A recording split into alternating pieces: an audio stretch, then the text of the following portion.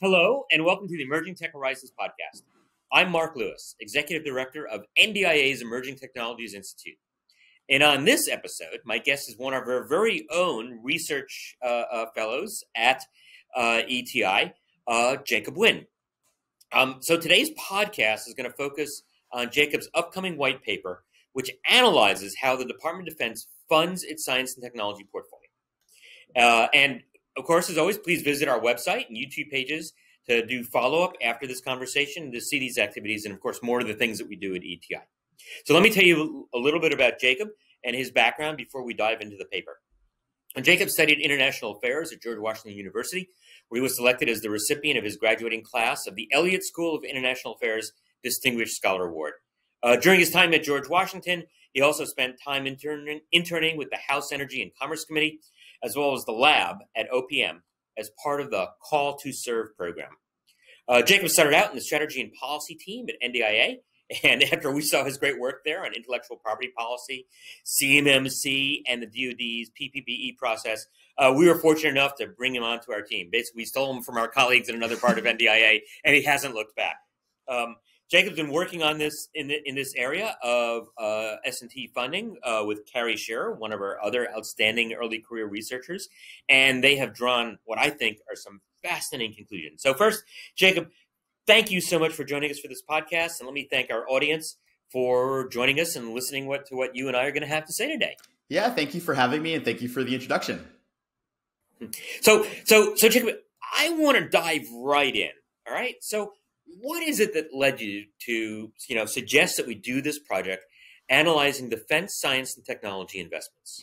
Yeah, so we started this project because we saw a need for better information for all of ETI's work on what DoD actually funds and where it puts its dollars to see what the priorities were for the department.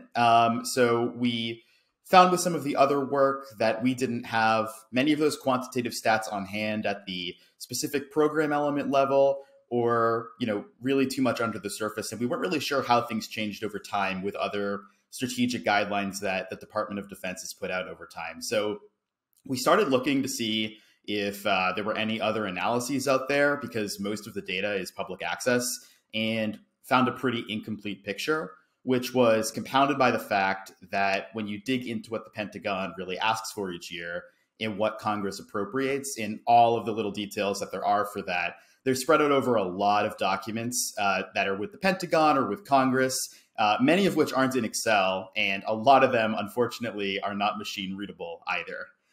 So that led us to... Oh, sorry, go ahead. No, I was going to say, I think that's an excellent point.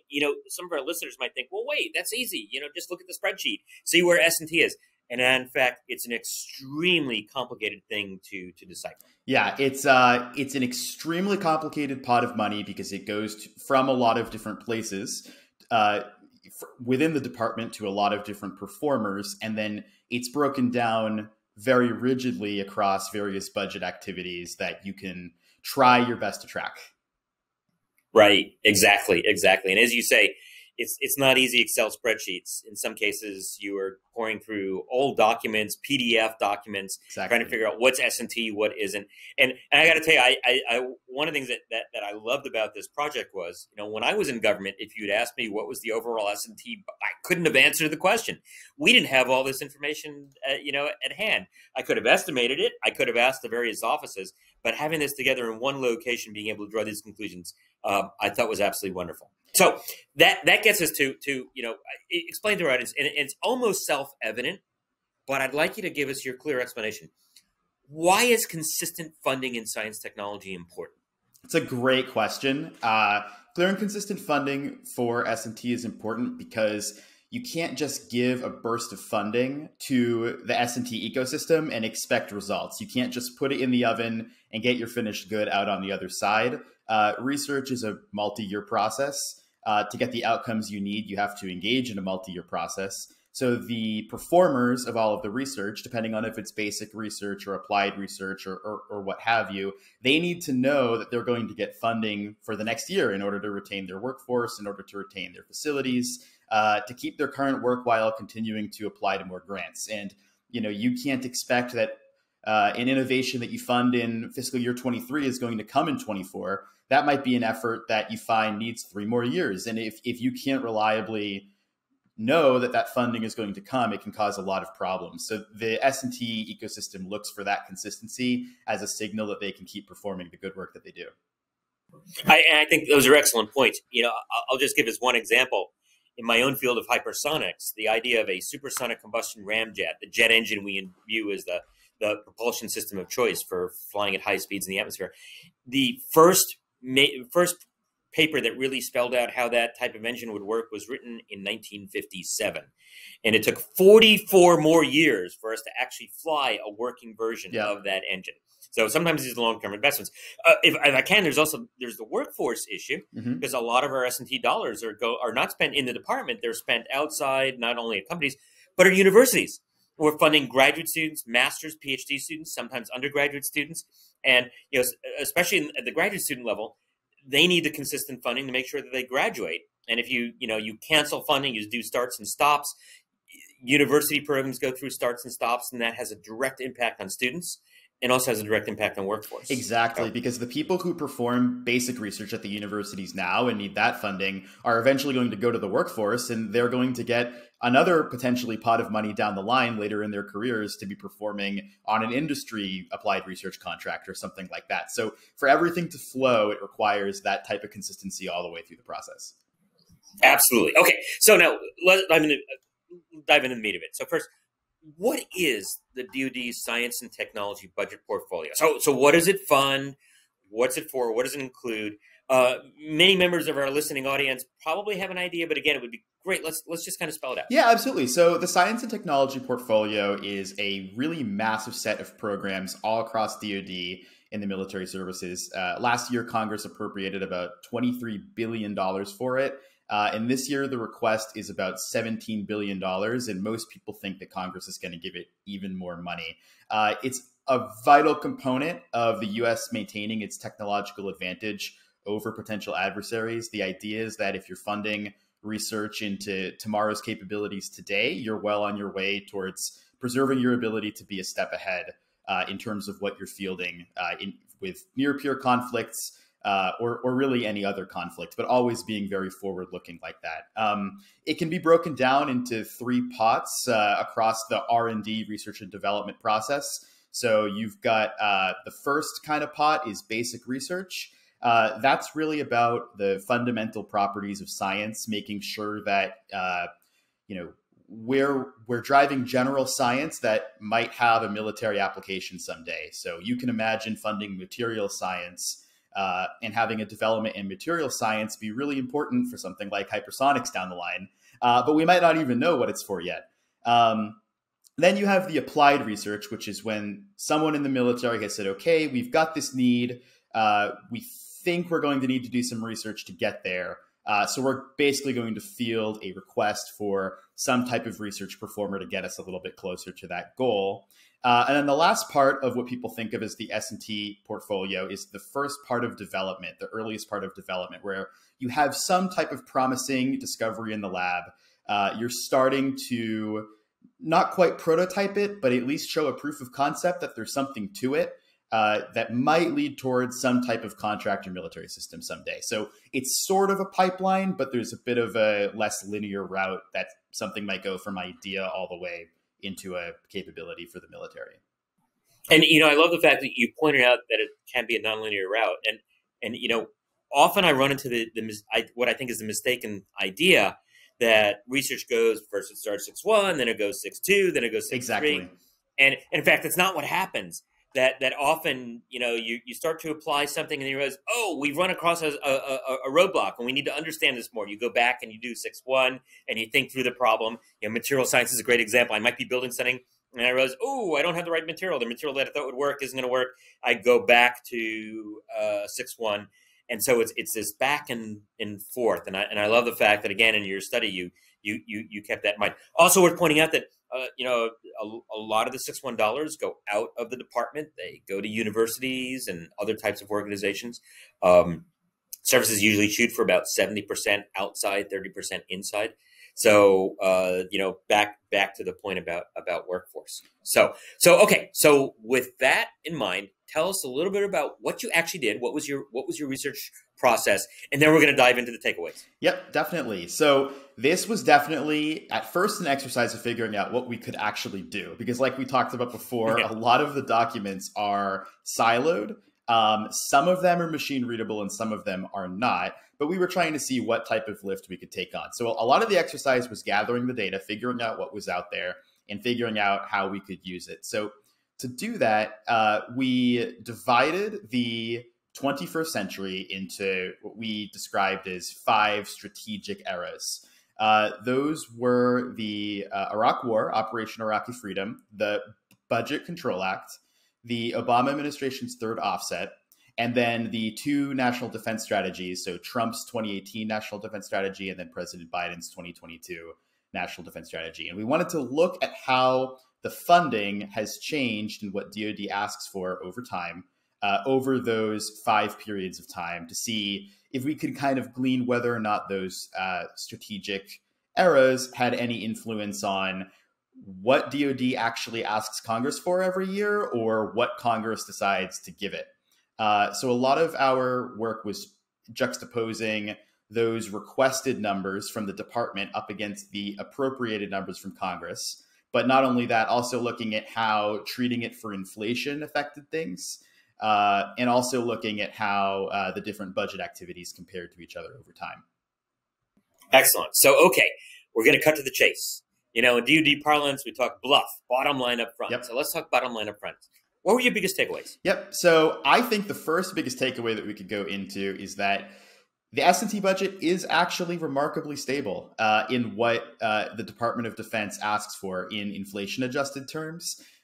Pretty much from 2003 up until around 2021, when it started to really shoot up more than it had before, it's been about $15 billion in inflation-adjusted terms since 2003.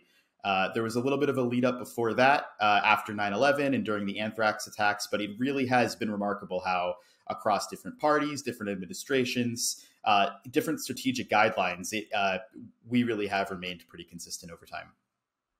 Interesting. And, reassuring, it gets back to one of the earlier points you make, that consistency is important. And so we've seen that. Okay, so you mentioned some takeaways about Congress's appropriations. Can you go into a little bit more detail about those? Yeah, exactly. So the remarkable thing about S&T appropriations is that Congress, no matter what, always gives DoD more funding than whatever it asks for. And that's true for all 3 budget activities. But what it means is that for S&T as a whole, it is always better supported. However, that increase in appropriation is a bit less consistent than what the department requests. Sometimes Congress decides to give way more during the request. And then what we found is that Congress really didn't give much more at all during all of the sequestration efforts of 2013 related to the BCA. And there was a period of time when President Obama and Speaker Boehner had put in a moratorium on member-directed spending. So you can really see that, there was a lower expectation of the dollars of what universities and industry could actually expect to get as that got closer to the request again. But then more recently, as the BCA has lifted, what you're really seeing— Budget Control Act. Yes, the Budget Control Act. You're really seeing that the amount of money that Congress is appropriating has really begun to be way more than DoD asks for in its wildest dreams. Yeah, and of course, I hate to say it, but the DoD knows that. So it can lead to this vicious cycle of, I request less because I know I'm going to get more. Yeah, there's possibly something to that. And then there's also the fact that as a whole, we found that the broader pot of money that S&T is a part of, called the Research Development Test and Evaluation title, that title, which is really big, it's right now about $140 billion, has grown significantly over the past 20 years. But it's really grown by close to 50% over just the past 5 years. And it could be a rising tide raises all boats situation where you're seeing, Congress really start to open up what it's willing to fund, because it's putting a broader emphasis on research and development over time as well. But we'll talk about some of the reasons that might be. Yeah. Okay. So on the theme of consistency, we often hear that the target for S&T funding is 3% of the DoD top line. So, how well have we delivered 3% of the DoD top line? It's a great question. Yeah. So to back up, the 3% of top line guideline that analysts talk about a lot isn't written in stone. It comes out of the late 90s, early 2000s. A lot of analysts and reports that the department had commissioned recommending that DoD act more like commercial industry, in that commercial industry tends to spend about 3% of its expenditures on its future. So that was the idea behind the 3% goal. There is a goal across the services and across the Department of Defense that they will meet that 3% goal. What we found is that at no year in any year since 2001, the time we looked at, has DoD actually requested 3% of that goal. They got close in a couple of years, but for the most part, they have not hit that number. Interest. By the way, which years did they get close? They got the closest. They got the closest from around 2001 to 2007. They got really close in 2007, and you can you see the op tempo increase in places like Iraq, places like Afghanistan. So you can see the investments there. But then really quickly, as soon as the BCA comes out, Budget Control Act, you just see it fall lower than 2% even in terms of what DoD is asking for. So more recently, it's been ticking back up again. It's actually pretty close these last 2 years, fiscal year 22 and 23, and now 24. The request has been a little over 2.5%, but they're not quite hitting it. But part of the reason that might be is because Congress, year over year, has been getting DoD closer to that number in terms of what's actually appropriated for them to operate. So there could be something to the fact that they know that Congress is likely to come in, add a little bit more money for 6.1 and 6.2, regardless of who the president is, regardless of who is in Congress, and that gets you a little bit closer. Until 2007, Congress actually was getting DoD to that 3% goal, but since then, it hasn't happened. Okay. Yeah. So by the way, is it really important that we get to the 3% top line goal? It's a good question. I think it's fairly important that you try to get close to something approaching that, if that's what commercial industry is doing and they're hitting a serious tempo of innovation. You could argue, on the other hand, that, like I said, the inflation adjusted level of S&T has been really good and consistent, and it's possible that that's the amount of money that the S&T ecosystem can absorb.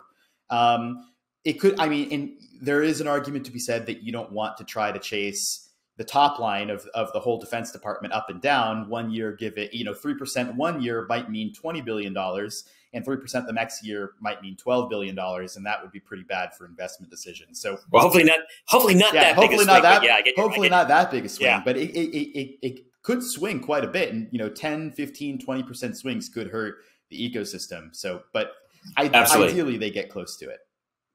Absolutely. I've always made the argument also that you want a percentage goal as a line in the sand. So exactly. You can argue, should it be 3%, 2.5%, 3.5%? You can go through all those arguments. But what's more important is you've got a consistent line, and so you can measure against it, which you've done, and you can tell if you're dropping your commitment. So, okay, you mentioned that S&T funding has crept up as U.S. strategic planning has pivoted towards Asia, and especially with the NDS 2018 National Defense Strategy, and the National Defense Strategy that came out in 22 again emphasized a pivot towards Asia, peer competition. So could you elaborate more on that? Yeah, so it definitely seems like things are changing. Like I said, throughout the late 2000s, early 2010s, you're really seeing things stay pretty flat. There's a pretty consistent op tempo around the world. Around 2014, you see the start of a pivot to Asia, so to speak, language come out of the Obama administration. You see this third offset policy come out of the Obama administration. What you don't see too much, though, with that third offset strategy is a change in what they're requesting for S&T yet. But you're at least starting to see some interest in the strategic documents. By the time you get to the 2018 National Defense Strategy, a lot of policymakers in Congress, in DoD have begun to sound the alarm about China as the pacing challenge. They've begun to talk more about the need to move away from the global war on terror mindset and back towards that great power conflict. So around the time of the 2018 NDS, you're starting to see real growth in the S&T portfolio, probably driven by concerns that China has made a lot of investments in its S&T community. They've gotten closer to us in technology. And since then, on a bipartisan basis, you've really only seen that accelerate. The Biden administration team took the 2018 National Defense Strategy, used a lot of it, and have continued to fund S&T at a bit of a higher level in pursuit of those changing goals, trying to invest more and more in the 2030, 2040 time period. And of course, I'm going to admit to a little bit of a bias, but the fact that, you saw the creation of the Office of the Undersecretary of Defense for Research and Engineering, emphasizing research and engineering, you made a point of that. There's bipartisan support for S&T, and I think that was also an interesting inclusion that you got. No one party owns S&T. That both parties have actually done pretty well in standing up for exactly. Both parties have done a good job of standing up for it. They've always provided more money than what DoD has said they need to achieve that mission, probably to the benefit of the warfight, to be honest. More investment goes further. There are some great capabilities. Now you see new line items in the S&T portfolio, but also later in that RDT&E title, trying to transition technologies more quickly. We'll be following those here at ETI to see how successful they are. We'll try to grade them, but it is encouraging to see that there's bigger numbers in terms of what is being funded for S&T combined with efforts to get it fielded a bit faster. I'm thinking of things like Raider, talking about that. Right. Office of Strategic Capital, Office of Strategic Capital. Yeah, absolutely. Okay, so what's next? Where do you envision the project going? Yeah, so I think what's next, we're really happy with what we were able to learn so far, but we're aware that we've pretty much scratched the surface of what you could know just by we've just been looking at some trend lines and trying to put them in context of what's happened over the 21st century in terms of policy guidance from DoD and where Congress has been at in terms of its collective thinking. So I think what's next for us is going a bit more under the hood. We're trying to work on the back end on a capability to track some more details about the budget and appropriation data. So basically, in order for us to go a bit more under the hood, look into specific programs a bit more, how those have changed over time, maybe even follow dollars from over time as they've gone from basic research out towards a contract for a capability later on, if we could find a way to do it. There's some more quantitative ways that we could try to look at DoD reprogrammings or trying to add out how much Congress earmarks for different things, really distribute those to the NDIA membership, to other interested think tanks, and then to fuel our own work as well.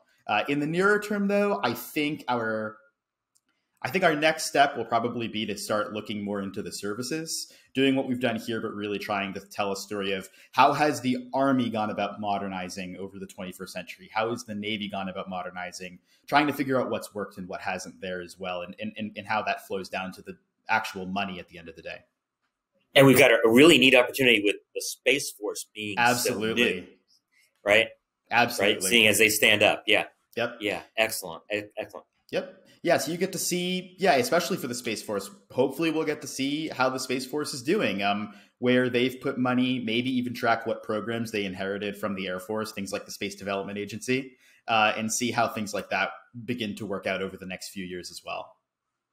Excellent. Excellent. Well, Jacob, first, thank you so much for this work that you and Carrie have been doing. I know it's been a labor of love. I've been watching you as you've been digging through it, but we've, all of us at ETI have enjoyed as the conclusions are rolling out and as the trend lines are rolling out, and we've been enjoying these robust discussions.